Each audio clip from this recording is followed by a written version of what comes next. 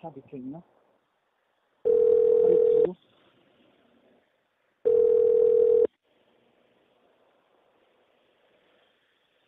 네. 그리고 임동님 저거 하는 거 전문위원장이 안 치고, 네네. 저는 송일승 회장이, 잘 안 들려요. 예? 보세요? 네. 송일승 회장이, 네네.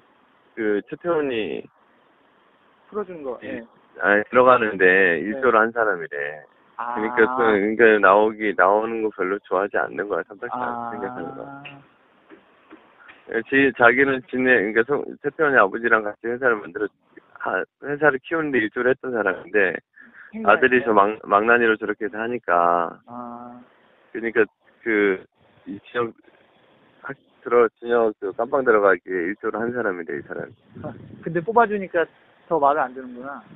그러니까 이걸 자꾸 제시하니까 이 사람은 안 나왔으면 좋겠는데 해서 막 말도 안 되게 연락이 갔는데, 무슨 청와대 자기 또 누가 수서를 든 것 같다고 이런 식으로 얘기를 한다.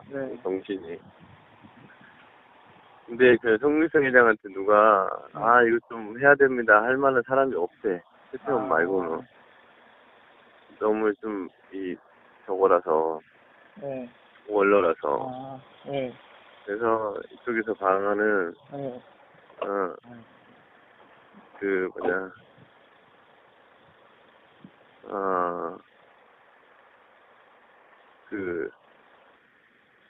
최태원을 먼저 나오고 회장을 바꾸는 체계로 가기로 했어.